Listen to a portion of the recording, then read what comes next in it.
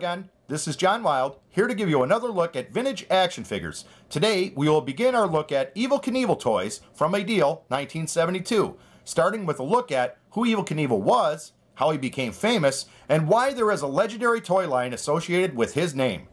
Robert Craig Knievel, or as he would be later known as Evel Knievel, was born on October 17, 1938 in Butte, Montana. He was raised by his grandparents, and when he was 8 years old, he attended a Joey Chitwood stunt show. This memory inspired him later on in his life. As a teenager, Evel was a superior athlete with a competitive spirit that often got him into trouble. On one very important occasion in young Evel Knievel's life, he crashed his motorcycle after a police chase. He was put into jail and shared the jail with a man named Knievel. When the jailer checked on the cells later that night, he commented, "We got awful Knievel in one cell and Evel Knievel in here. It's going to be a hell of a night." Hence, Evel getting the name Evel.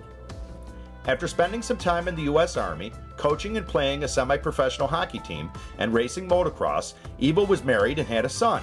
He needed to find a way to continue to feed his competitive spirit while also providing for his young family. He remembers the Joey Chitwood show he had seen as a child and decides that instead of cars, motorcycles would make an exciting live show. The first show, he performed wheelies, standing on the bike seat at breakneck speed, and jumped a 20-foot long box containing 2 mountain lions and rattlesnakes. The show was a huge success, gaining him local fandom, but Evel had his sights set on the national and international stage. After appearing on ABC Network's The Wide World of Sports, successfully jumping 16 cars in Gardena, California, Evel began to get national exposure. His next big jump would be over the fountains of Caesar's Palace and Casino on December 31, 1967. This jump, while unsuccessful, captured the imagination of America, and Evel's injuries that he sustained became the stuff of legend. He recovered and continued to jump distances, each time greater than the last, until he needed a new angle to satisfy his competitive spirit. Then, Evel Knievel announced that he would jump across the Grand Canyon. But the federal government wouldn't let Evel jump over a national park, so Evel chose Snake River Canyon in Idaho to complete his next stunt. The stage was set on September 8, 1974. Hundreds of thousands paid to see this event via closed-circuit TV and arenas across the country. Evel Knievel and his Sky Cycle Jet X2, more of a rocket than a motorbike, would jump the canyon. But due to faulty engineering, a parachute deployed early and the jump was unsuccessful. Evel did not let failure ever set him back, and he successfully jumped 14 Greyhound buses, or 133 feet, at Kings Island, New Jersey, October 25, 1975. This record would stand for 24 years before being broken in 1999. Evel Knievel also became a star of the big and the small screen. A biography movie starring George Hamilton called Evel Knievel hit the screens in 1971, and Evel himself starred in an adventure film called Viva Knievel in 1977. He often appeared on ABC's Wild World of Sports, late-night talk shows, and played himself on the Bionic Woman TV show. With name recognition, it wasn't too long before merchandisers were knocking down Evel Knievel's door, namely Ideal Toys. Morris and Rose Mitchum founded the Ideal Novelty and Toy Company in Brooklyn, New York when they invented the teddy bear in 1903. After Mitchum's death in 1938, the company changed its name to the Ideal Toy Company.